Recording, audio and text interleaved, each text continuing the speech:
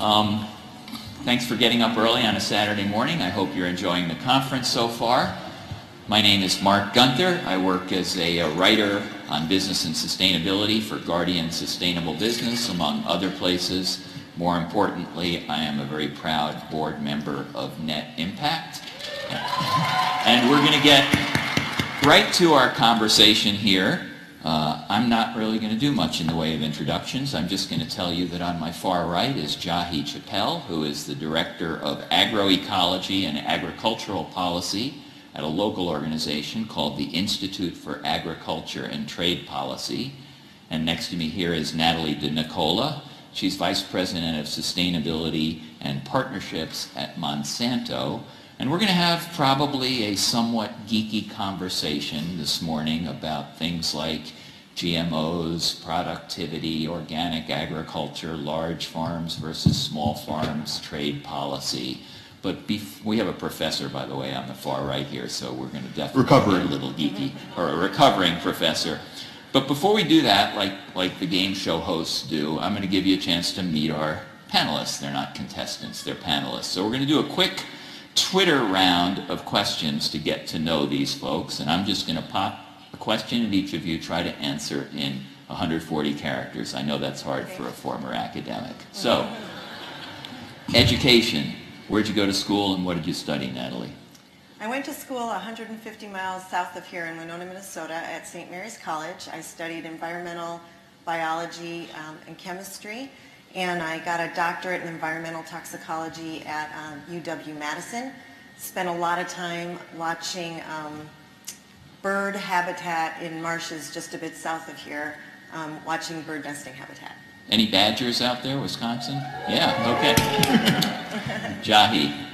I went to University of Michigan in Ann Arbor, Michigan. All right, go blue. So my undergraduate was in chemical engineering, and I returned to Michigan a couple years later for my PhD in ecology and evolutionary biology. Great. And first job out of college, Natalie? Out of college. I felt like I wanted to be a professor, but I wanted to learn something about other kinds of positions students could have in science. So I actually took a fellowship on Capitol Hill working for a U.S. congressman on environmental issues paid for by a scientific society as a science fellow. Jahi? I was a body wash formulation engineer for Procter & Gamble. Wow, interesting. And how many years at Monsanto? Were we all? How many years at Monsanto now? 16. And Jahi, how long have you been at the IATP? Just over a year now. Just over a year. As you said, I was a professor before at Washington State University. Great. And what was the first rock concert you went to? Bruce Springsteen. You want to give us a year? Mm-hmm. You want to give us a year? Probably about 1985. Okay. So the first rock concert I went to, I think, was Ziggy Marley. But actually, probably the first one I remember was Chris Rock, which was, I think, an even better concert. Okay. And last one of this, favorite food? Yeah, this one's tough. Well, I'm Italian, so I'm going to have to say rigatoni. So hard. Creme brulee. That's a good one. Okay. I'm a dessert guy myself. Okay. So now we're going to get to it. I really want to start with Natalie because if you read about Monsanto in the New York Times, Wall Street Journal, Fortune Magazine, Business Week, you get one picture.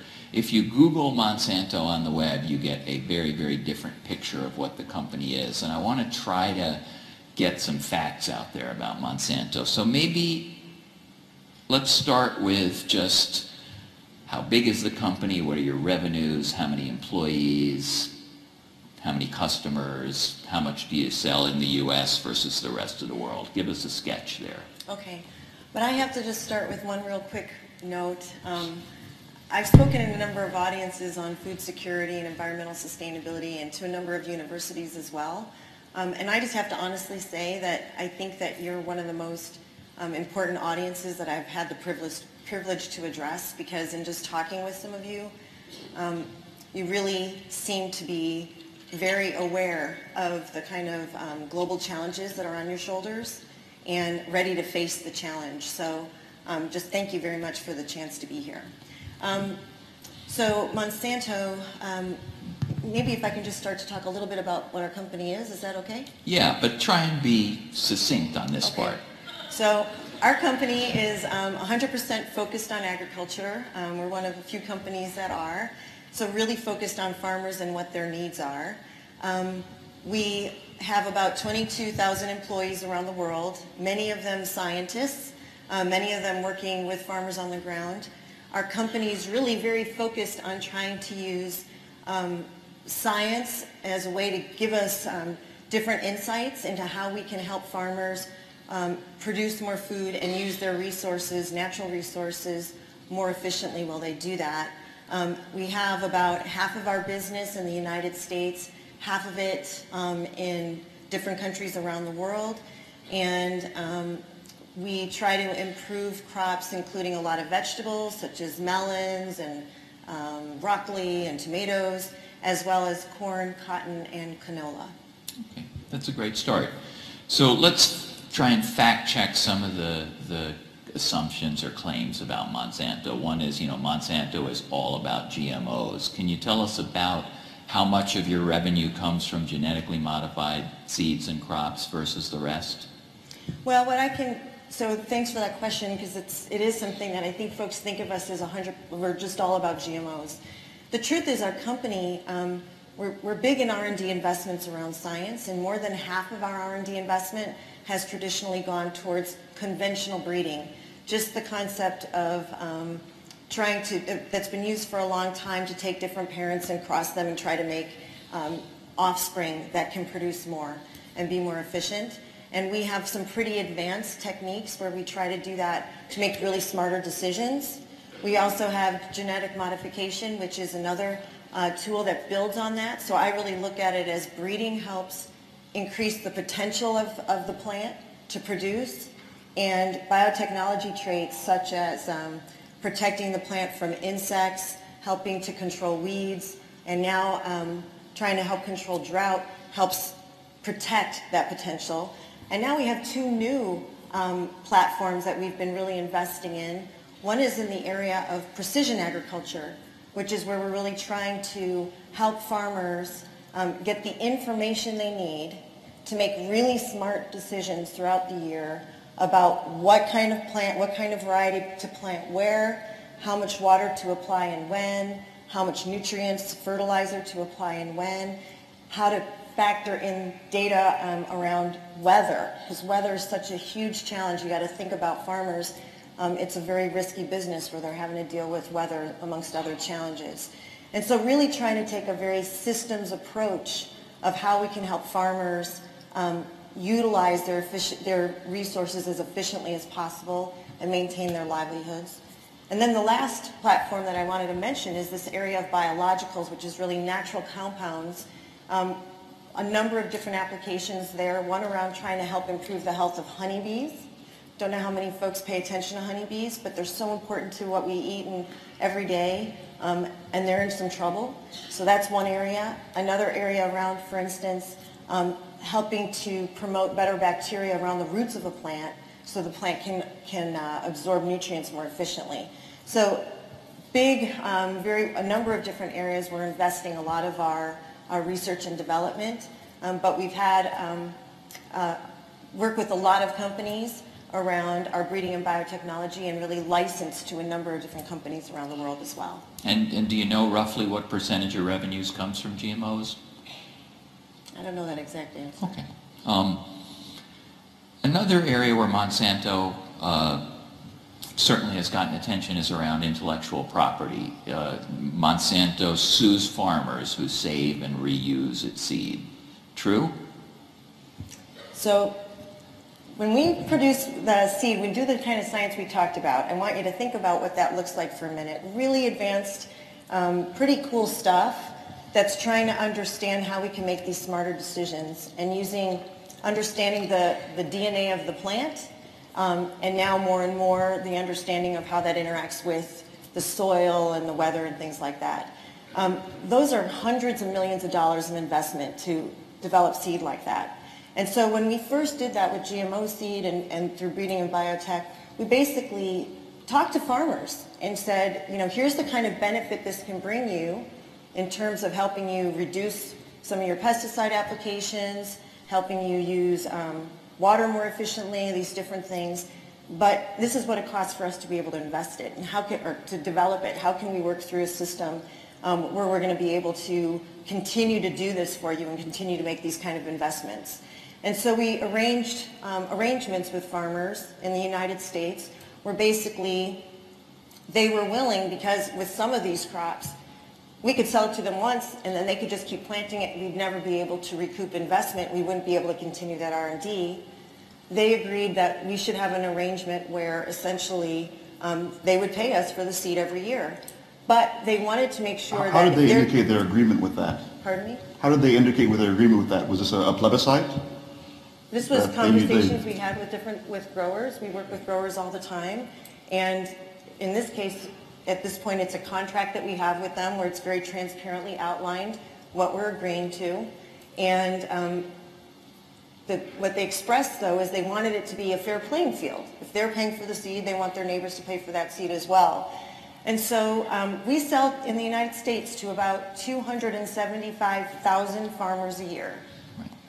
In the 17 years that we've been selling these seeds, and they've been very, very successful, farmers really like them and adopt them. We've had in 147 cases the situation where we had to take some sort of action. And this is something that... And this is because essentially they signed a contract saying we won't commercially sell the seeds or replant the seeds, and then you've discovered that they did. They didn't honor that contract. Right. And so it's a decision you have to... It's really a hard decision for us. I mean, people worry about this. We look into it very carefully to try to understand, is there any other way we can try to work through this?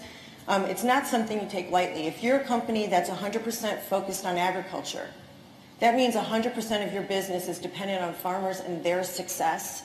We want them to be successful. We don't want to be in some sort of a conflict with them. In most of those cases, all but 12, we were able to resolve them. 12 cases in that entire history have actually gone to court, and in all cases the court found in our favor that this wasn't something that accidentally happened. This farmer broke the contract. When we do recoup fines for that, that gets donated into the charities in the communities where it happened. So our whole goal here, I mean, we're really about trying to help support farmers in their communities, but we want to be able to continue this positive relationship with farmers where we continue to invest in new and better tools and information to help them with their livelihoods. Okay, so in your view, it's not really different from the record industry or the movie industry or the tech industry protecting its intellectual property, and it's been a very small number of cases where you've had to sue your customers. Okay. Jahi, I'm going to bring you in one sec here, but the other thing you read everywhere on the internet is Monsanto controls the food system, or let's rephrase it to say Monsanto has undue influence over the food system. Maybe a good fact to know would be what kind of market share you have, say, in the corn and soy industry, which are the most grown commodity crops in the U.S., I believe. So the way that we have developed our business model is that we do have a seed company brand. We also license the biotechnology traits very broadly to seed companies. So a couple hundred seed companies in the United States, and other seed companies around the world. The idea there is, as we're making these kind of R&D investments, we want to really make them available to farmers through lots of different seed companies that they're used to working with, and give them as much choice as possible. So if you look at all the seeds in the world, our market share is probably something like 5%. If you look at corn and soybeans in the U.S., it's probably something like a third in our brand. If you look at some other parts of the world, let's say India, it's about 2% of our market share for our seed brand. The biotechnology traits are used very broadly in some countries through this licensing model. Okay. So you're not counting the ones that are licensed in that percentage? Well, the way I look at that is we want farmers to have lots of choices. And oftentimes farmers have a relationship with their seed company that they've been doing business with for a really long time, and we want to honor that. but not all seed companies, especially if they're smaller seed companies, can make the kind of R&D investments that we're talking about. And I think one of the things that's important for this room and this audience that makes me so excited to be here is I think that you realize that we have some very significant challenges ahead of us as a society, as a planet. Whether it's about trying to help eliminate hunger, whether it's about trying to help protect biodiversity, combat climate change, protect human rights, empowerment of women and girls. These are really big, complex challenges that no one company or organization can solve alone, but they're real, and they're going to require us bringing the best of both the public and the private sector to bear to try to address them. And so the way I look at that is as a company very focused on R&D investment in agriculture, trying to provide farmers with better tools. And we've been focusing a lot on the biological sciences. Now we're starting to focus a lot on data science and bringing the power of those two areas together for the benefit of these tools and information that can help farmers make better choices that help all of us. I think it's really important that we try to find ways to make that kind of R&D advancement available even in seed companies that wouldn't ever be able to afford that kind of R&D. And so that's why I look at the licensing model as a really important way of enabling a lot of choice, really honoring and respecting the different kind of relationships farmers have with their seed companies, but also allowing those seed companies to provide those farmers with the best tools and stay competitive. All right, so Jahi, let me turn to you on this, because I want to give you a chance to follow up on this last comment. Let's sort of not have quite such a narrow focus on Monsanto and talk about Monsanto and maybe the 3 or 4 other big ag biotech companies out there, you know, Pioneer, Syngenta, BASF. Do you think that industry as a group, because they do all share intellectual property, they license back and forth, etc., do you think they have undue influence over food production in the U.S.? Collectively, they probably have a 90%, 95% market share on seeds and fertilizers and pesticides and all of that. Yeah, so it varies by what product you're talking about, but by most measures, many of the ag input markets and buyers markets as well are oligopolies. They're over-concentrated, and by definition, more or less, they have undue influence, those minority of companies, over the overall market. Not to mention, Monsanto is many times larger than a number of countries, as many of your competitors are as well. And I would say it's pretty hard to argue that that doesn't end up, even accidentally, having undue influence. If you believe in the United States, as we supposedly believe in the United States, that money is speech, then they have millions and millions more times speech than people, and 10, 20 times more speech than a lot of countries. To follow up on that, and then I want to ask you about IATP, just to give you a chance to explain, but just to quickly follow up on that, aren't farmers growing the seeds and using the technology that Monsanto and its competitors are providing because they've made a decision that that's the best thing for their business? It's the best way they're going to make money. Many of these are second and third generation farmers who want to pass their land on. I mean, why do you question the effectiveness of the market in terms of giving us the food system that we have now in the U.S.? Well, it's important to note we've lost thousands upon thousands of farmers, so not all of them made this choice.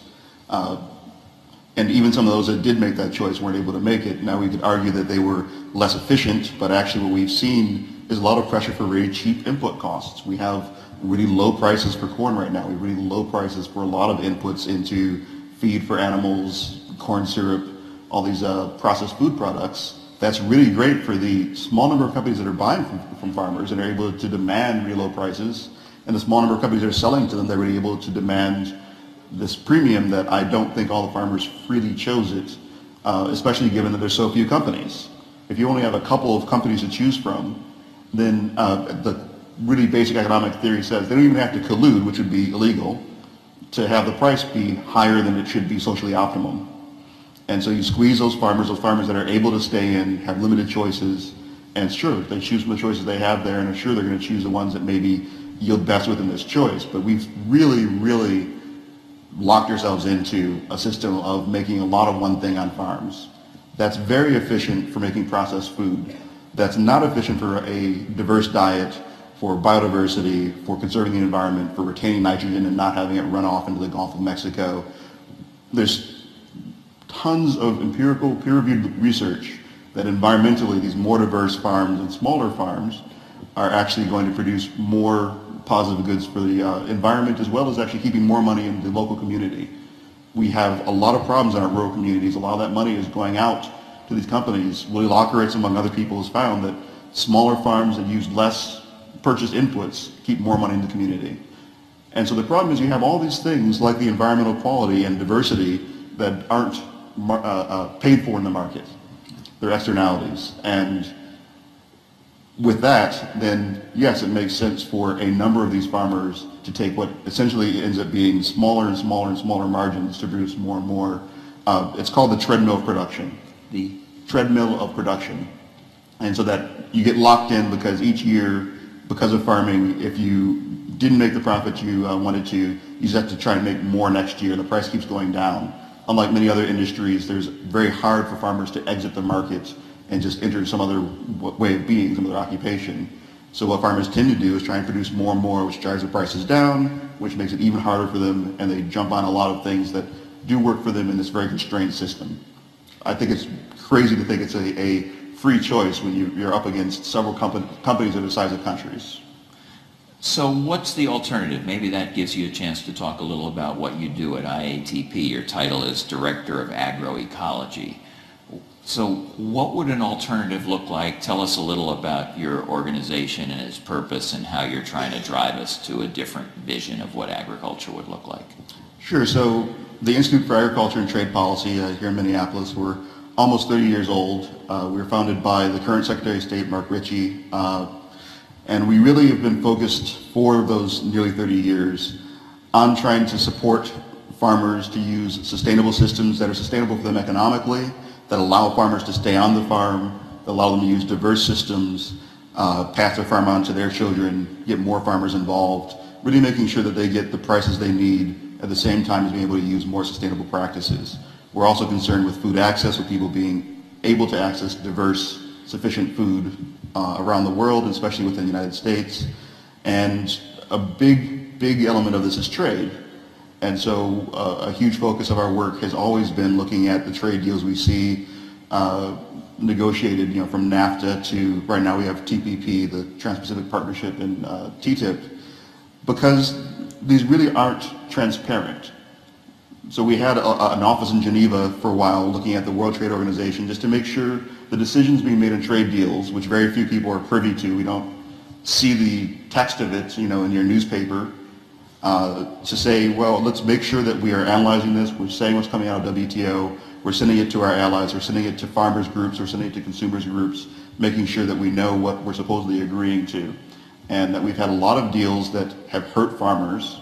For many years we worked very much on dumping, where we were selling food below the cost of production, and that really put a lot of farmers out of the business in the rest of the world, and hurt a lot of our farmers here because they had to sell their food for less than it cost to make it. And so really trying to address that has been our reason for being. In terms of the alternative, I think that there's so many opportunities out there, and it's very exciting. This is part of the reason it's exciting to be in food right now, is that not only do we have thousands, if not millions, of people pushing for an alternative system, but we have the science for it. So the science for it? The science for it, yeah. Sorry, professor, talk fast. So by training, I have a PhD in ecology and evolutionary biology. My specific area is agroecology, and it's something that I've brought a renewed focus into IATP. We've always been interested in sustainable ag, but unlike sustainable agriculture or organic, which are important terms, agroecology is a scientific field. I was the chair of the agroecology section of the Ecological Society of America, so there's thousands of people who are agroecologists. So it's a scientific field, but there's also, associated with the science, a lot of practices, alternative practices to the input-heavy manufactured pesticide, manufactured fertilizer system, as well as arguably millions of people who are part of a movement for agroecology and food sovereignty. So in terms of talking to the farmers, there's a group called La Via Campesina, the Peasant Farmers Organization, a worldwide group that has members in 80 countries, represent millions of farmers, and there certainly wasn't a vote among them on what the best system would be. And the problem with just saying the market can figure it out is when the farmers don't have money, they don't have that vote. You don't have a choice. If it works for a certain number of farmers that have more money and they choose those seeds, and Monsanto or whatever company offers a limited array of seeds, if you don't have money and you're a farmer in Zimbabwe, how do you voice your vote against that? You don't have money to purchase things barely to start with, much less to have a protest vote and purchase other seeds. But in terms of the deposit alternatives, so mentioned precision agriculture. What would agroecology look like? I think probably I'm like many people in the audience who don't really know what that means. Let me step back a couple of steps. So very basically, agroecology says agriculture is an ecosystem like every other ecosystem. And so even though it is human managed, it has to act the same way as other ecosystems. It can't act by its own set of natural laws. And so from that, we can figure out things that work better given what we know about ecosystems. We can do better in measuring the impact of agriculture on other ecosystems. And there's certain practices derived from that that decrease the synthetic inputs, that decrease the amount of energy you need to use, at the same time as being better for farmers, which is, I'd say, is the third component of agroecology, looking at the fact that agriculture is not just ecological, it's also social and cultural and economic. And you have to work with farmers and listen to them really in a deep democratic way, which is what food sovereignty is about, really having conversations as much as we can as equals rather than one person coming with a lot more power. But the specific practices, one example in terms of precision agriculture, colleagues of mine, Jennifer Blesch and Lori Drinkwater, both who are soil biogeochemists, they did some research saying, okay, well, we've got what's called green manure, crop rotations or cover crops with plants that fix nitrogen into the soil. And this is something that's been used for eons, and in many cases it can replace most, if not all, of synthetic nitrogen input when you do it correctly and still get really good yields, if not equal yields, still really profitable yields. What they also found is that precision agriculture, if you look across all the scientific data we have to date, precision ag can, on average, lead to a reduction in excess nitrogen going into the water, into the Gulf of Mexico, of around 3 to 20%. With proper cover cropping or crop rotations, you can get from 5 to 40% reductions in nitrogen runoff. And they found that the average is 2 to 3 times better reductions in nitrogen runoff with these methods than with precision agriculture. But are there sacrifices in terms of the cost of the crops when you do agroecology? Are there sacrifices in terms of the amount of yield per acre when you compare it to the more common monoculture that we have in places like Minnesota and Iowa and Illinois? So it varies, and the research is still out. I was part of a study, and there's been several since then, finding that on average you probably could produce around 97% with alternative practices of what the yields we get now. More recent estimates said it was 75%, though they said if you use best practices that goes up to sort of 85% or so. And this is when agroecology has gotten at best 1% of the kind of research funding that the typical system of intensive inputs and GMOs have gotten. And so it seems to me hard to argue that if we can get from 75 to 86 to 97% of the yield with a system that's had 1% of the research budget, that we can improve that a lot if we actually focused on it. And the trade-off is, frankly, that when you use these methods, it depends more on the knowledge, skill, and complex management by farmers, which takes more education and support, more extension often, but they get to keep that money. They're not spending the money on pesticides or fertilizer or as much of it. So there's also been research in Africa looking at agroecological methods, and you could double yield with half the fertilizer of just trying to use the typical hybrids and fertilizer method. And if we can do that, if we can, in Africa, and this is where the research is in many ways the strongest, everyone, or many of us, if everyone working in the food area knows that Africa actually is one of the few places in the world where there's some countries that don't produce enough within their own borders to feed everyone. Most countries in the world, even very poor ones, produce enough food within their own borders. Africa is the exception to that in certain countries in Africa. And so everyone agrees that there needs to be more productivity among certain farmers. What we see, though, is that with agroecological methods among hundreds of farmers on thousands of example plots and millions of acres, they increase their yield by 2 or 3 times. Now, the numbers in general say that, okay, farmers in Africa are getting maybe 1/2, maybe as little as 1/5 of the yield they could be getting that we see, in Iowa.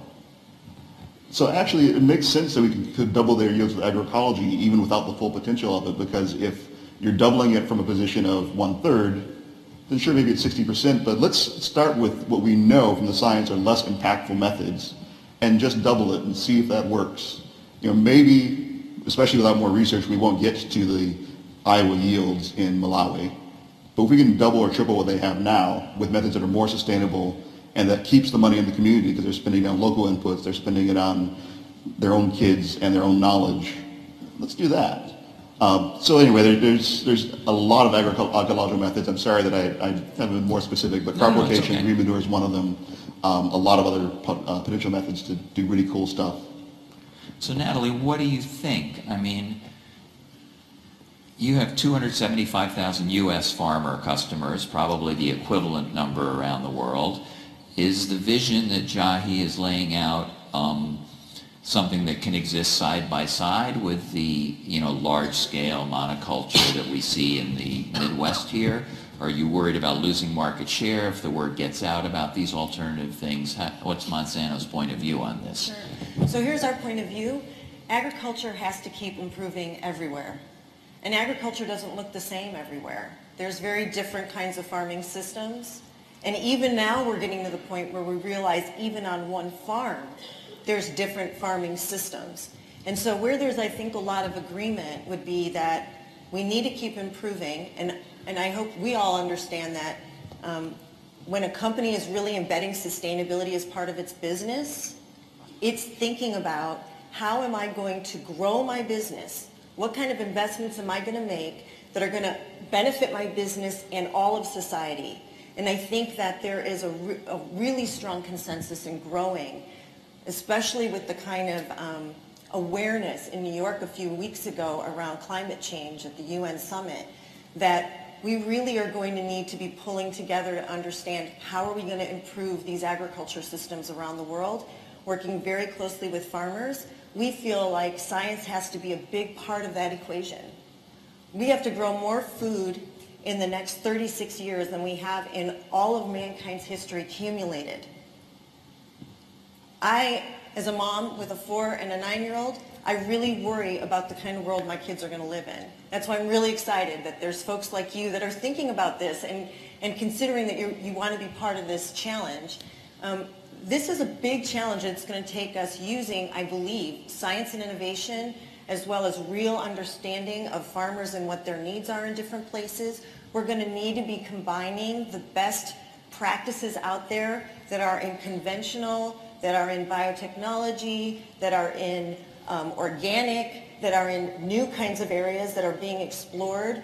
And I think that there's right now a really exciting kind of coalition of different players that are recognizing this and figuring out how they can work together. Can I give a couple examples? Please do, and then I also want to invite your questions in just a minute, even though I have a bunch more. So after Natalie's finished, I want to go to the audience. So yeah, I mean, Jahi outlined his vision for example, what agriculture in the developing world might look like. What's Monsanto doing to help farmers outside the U.S.? Right, okay. So I would say, so one challenge for me, and to hear a comment like, farmers need to be able to keep their money in their communities, as though they're not able to keep their money in their communities when they're using some of these better seeds as well as other tools. The science says that more of it stays in the community when they're buying more inputs locally. So I've been in, I've talked to many farmers in developing countries. I've been with farmers, for instance, in India, who can point to things in their house that are different today because they had access to cotton that was improved through breeding and biotechnology so that they were spraying less pesticides, they were saving money, they were increasing their income. One study showed that they were able, 85% of them were able to send their kids to school, 85 improvement on that, 78% improvement in terms of nutrition. These are really important things to their household.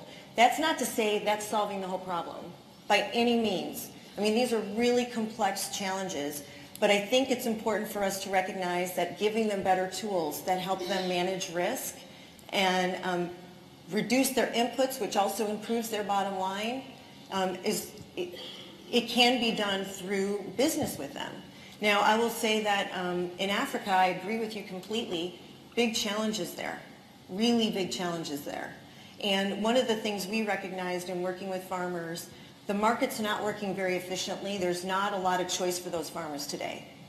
I've been in farmers in Africa where most of the farmers there are women, by the way, and I've had them sometimes, one woman in particular really got to me. They have a small plot of land, much smaller than this auditorium generally. They are, in her case, she was feeding 7 children, some her own, some orphaned from a sibling that she had lost to HIV. She had a handful of seeds that she knew were not going to produce enough for her family. She knew that she was going to have a big hunger season ahead of her.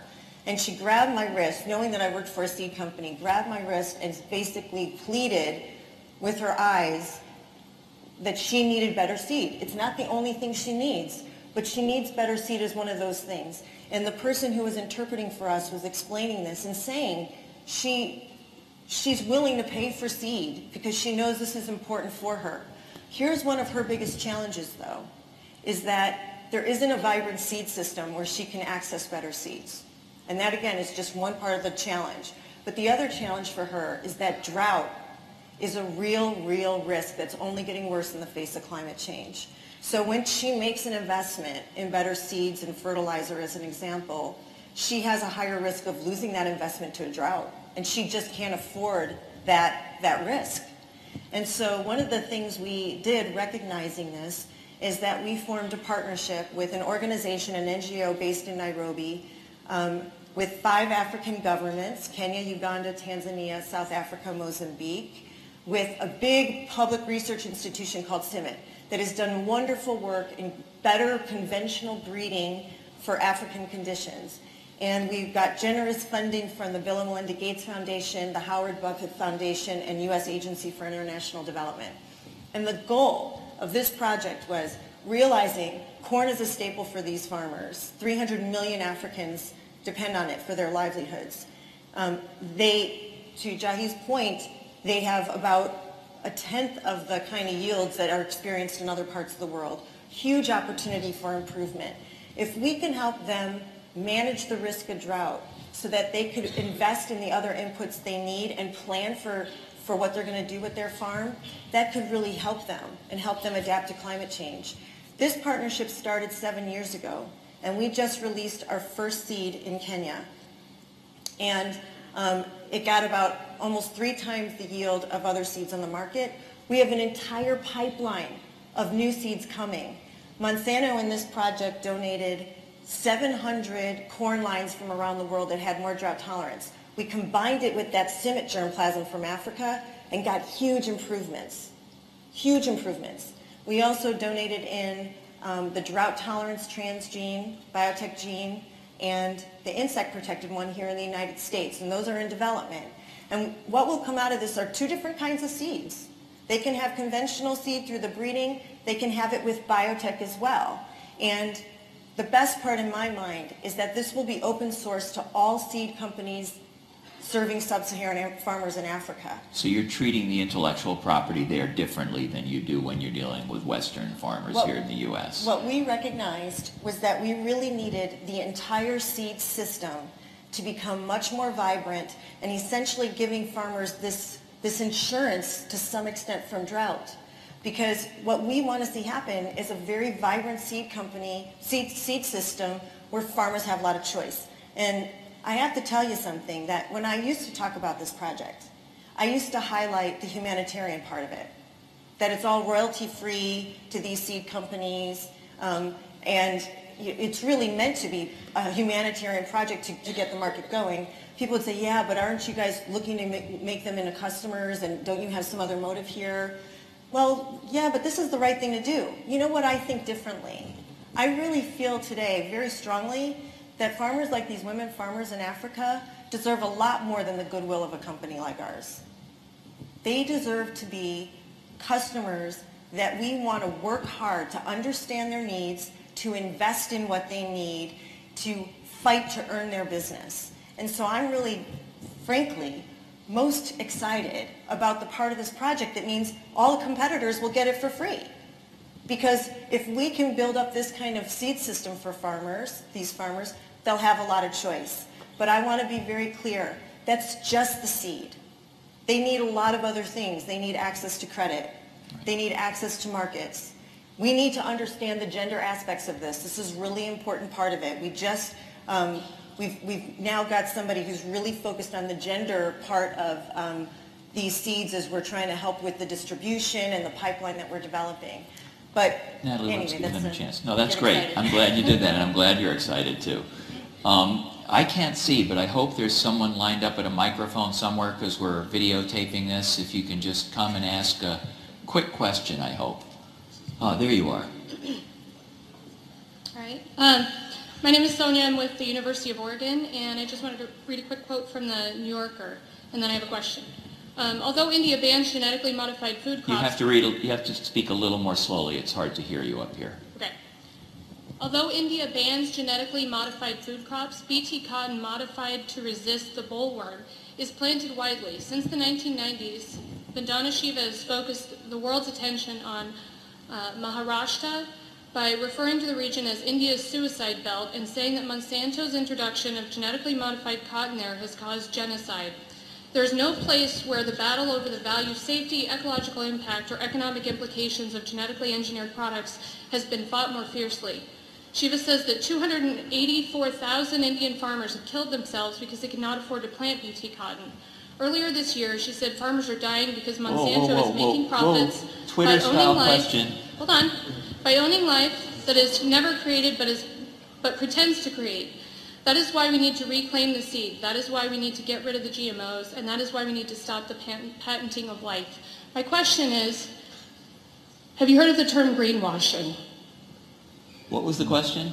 We heard the term greenwashing. Have you heard of the term greenwashing?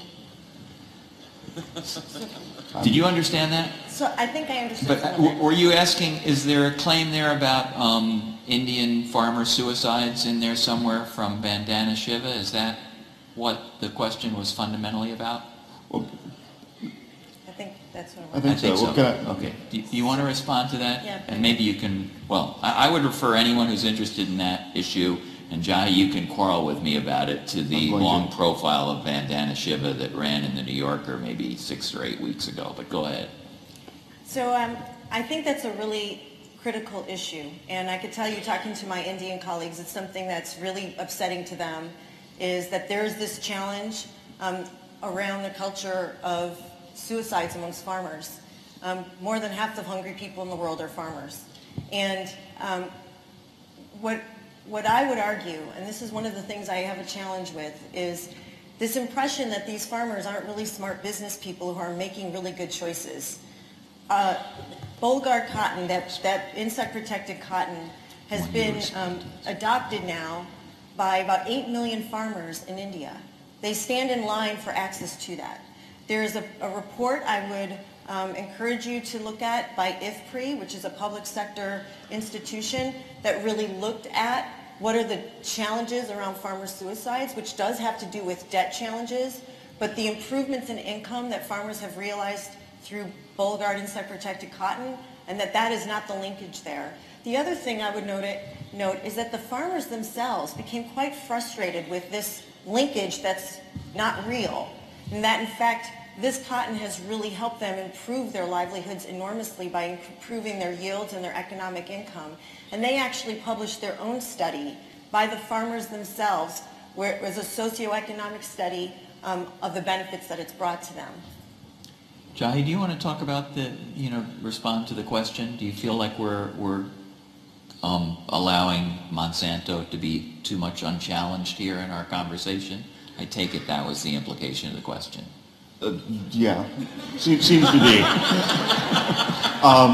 Well, so I mean, I would say for one thing, it's interesting and important to have these stories of personal experiences and conversations.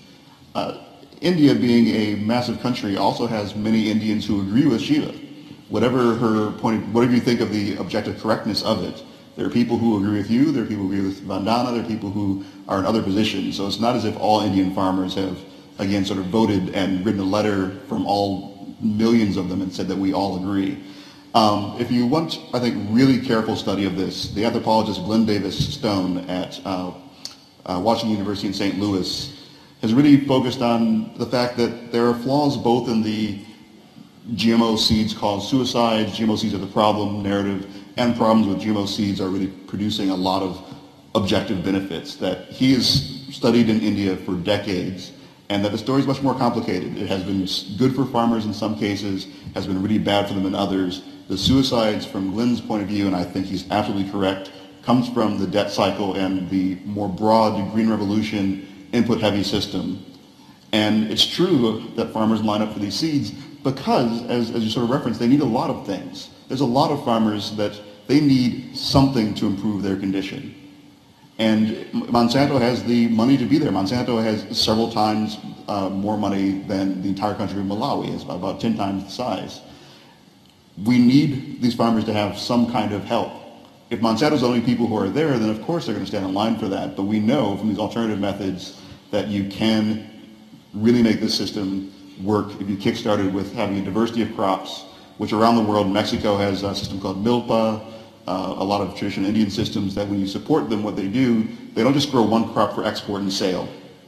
They grow a bunch of crops, and when one fails, as might happen in drought, they've got other ones to depend on. They're able to innovate, mix and match seeds, have lots of different varieties. And this open source innovation is something that we need more support of.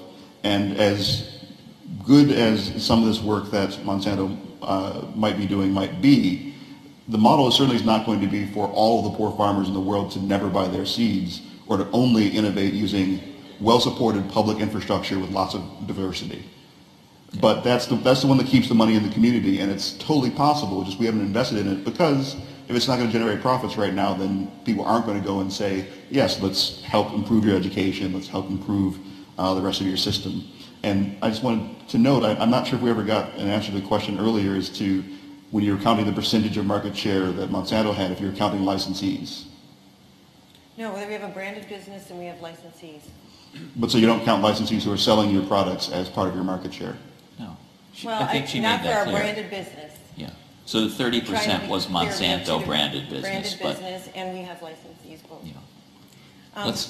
Let's take another question. And again, please identify yourself and ask a question. My name is Nicole. I'm from Presidio Graduate School. My question is for both of you. Jahi, if you can speak on what you've seen and from what you can, I guess, just tell from it. Why are big agriculture companies fighting against the fight to label GMOs if transparency is the future of business? So let me tell you what we're for. We're for voluntary labeling where people can have choice of different kinds of products they want. And there's a very vibrant labeling system right now, voluntary labeling, that allows people to choose organic. They can choose non-GMO. There's a lot of that there. A lot of this debate around labeling was about mandatory labeling by our government, which is based on a safety or a nutritional difference in the food proven by science. There have been, GMOs are the most studied food in our system. There are hundreds of studies looking at the safety of those products.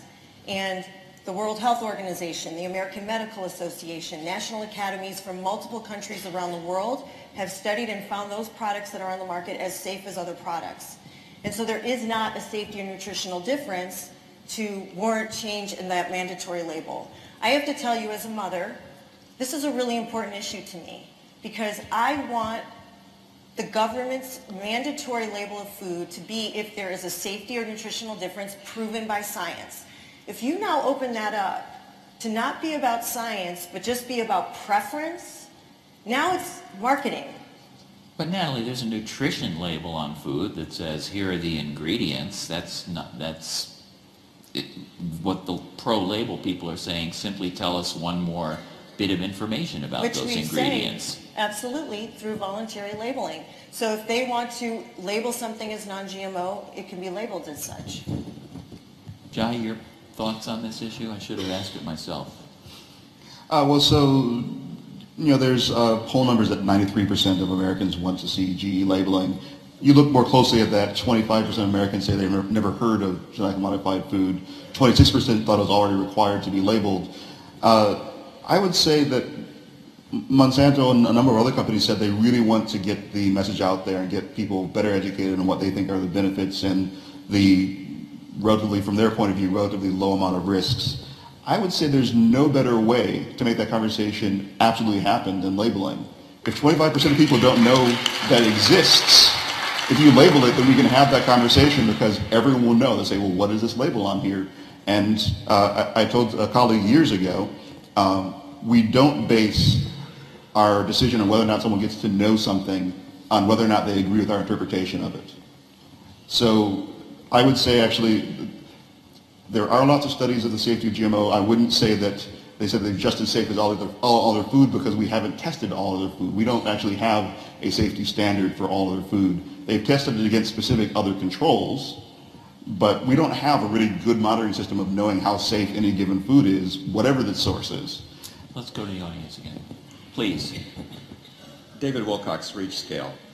I'd like to suggest to both Jahi and Nicole that... Speak into the mic and please... And I'd like to ask suggest to all of you, really, to the whole audience, that there's an entire sector that is working on solutions to this problem that are non-traditional.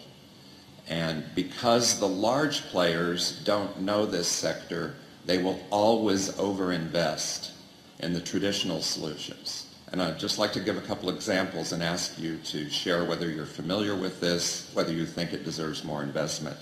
So, quickly, David, we're almost out of time. 1 Acre Fund is a financial innovation.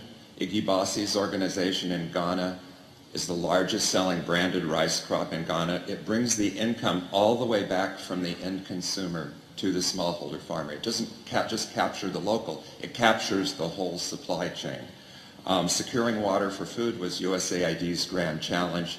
There were only 2 scale winners. One of them brings completely new women into the cycle, completely new land at schools, produces high quality vegetables, half which go to the porkies, half which are resold.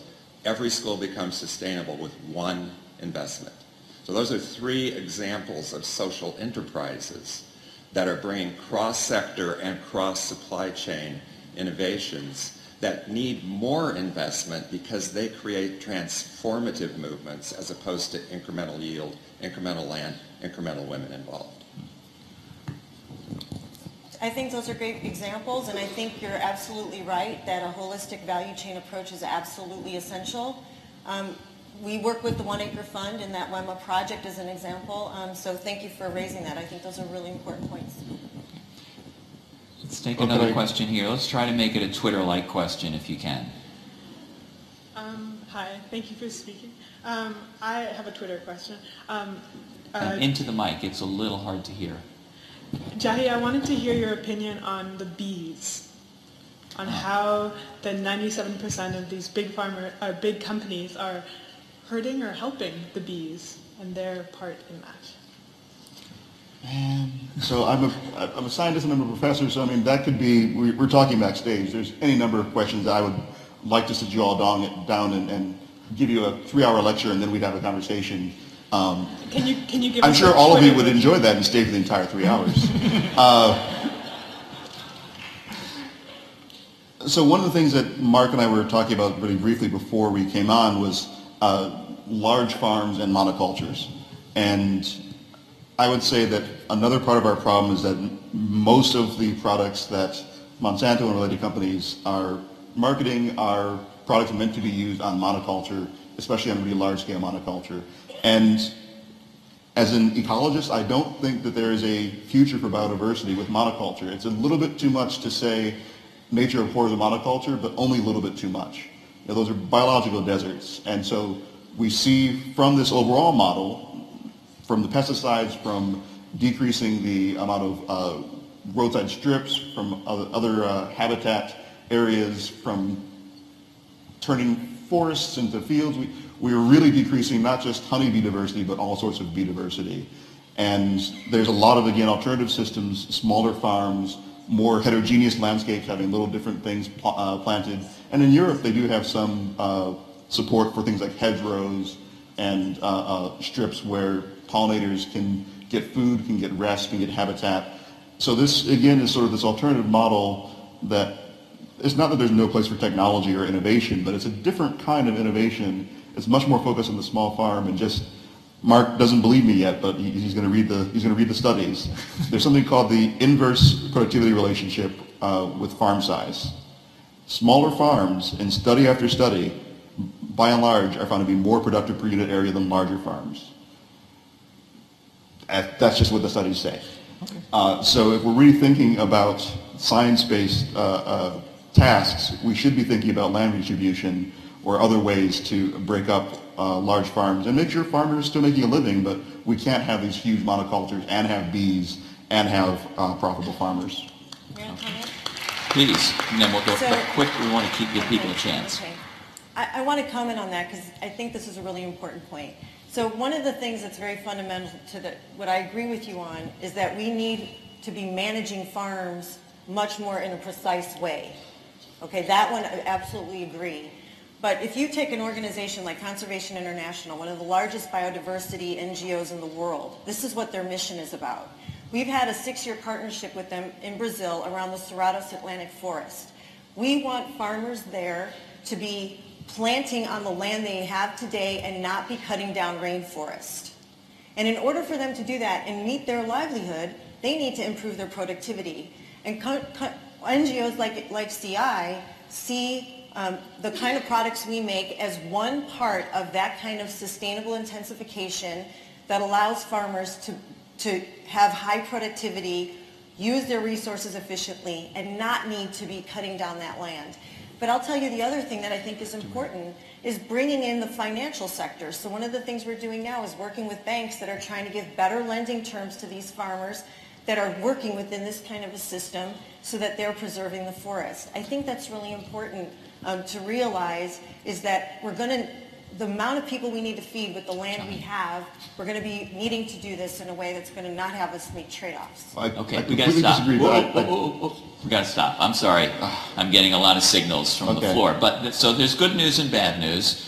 The bad news is we're done here.